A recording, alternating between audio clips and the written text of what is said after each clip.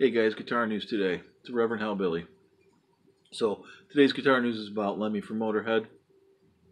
Lemmy passed away on December 28th, 5 years ago.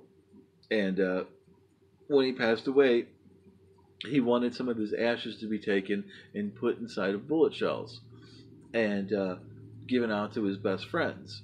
So, or his good friends, I should say. So they did that finally. It took 5 years. And Ricki Racktman got one of the bullets. Ricki and Lemmy are really good friends. Motorhead used to play like the Cat House all the time, which was a club that Ricki owned. And Ricki even says, like if they needed him for a barbecue or something and they were in town, they would do it in a heartbeat. So those guys were cool with each other. And so they handed out the bullets, though, or they've been doing it. People have been getting it in the mail.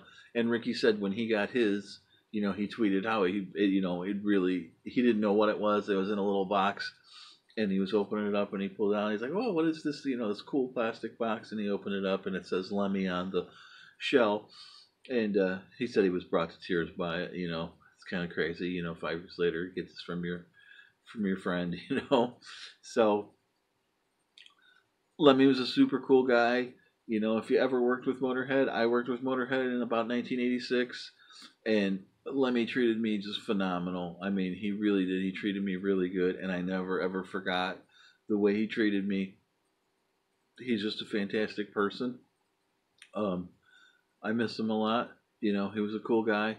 Um, in '86 when I worked with them, then their next major record that came out was 1916, which is just one of my favorite Motorhead records to this day, like ever.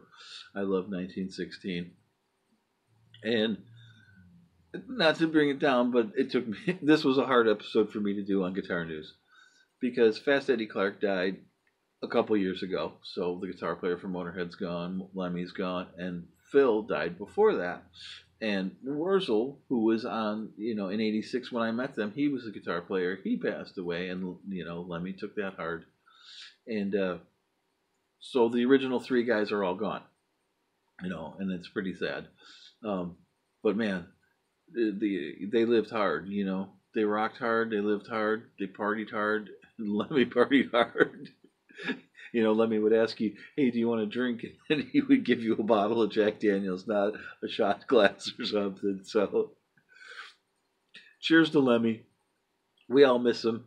He was he's an icon of rock and roll, and he's still, pulling off guitar news. I got the story last Monday, and I did the research, but I just couldn't do it. It was my birthday, and there was no way I could bring you this story on my birthday. No, I just couldn't do it. I had to wait. It's a week later, and here's the story. So, Lemmy, right on, dude. You're still a metal god, and if you like guitar news, subscribe to my channel. Hit the like button. Smash that like button. And I'll bring you some more guitar news. There is a new Motorhead record coming out. I'm going to do the research on it and bring you that in a week or two. Okay?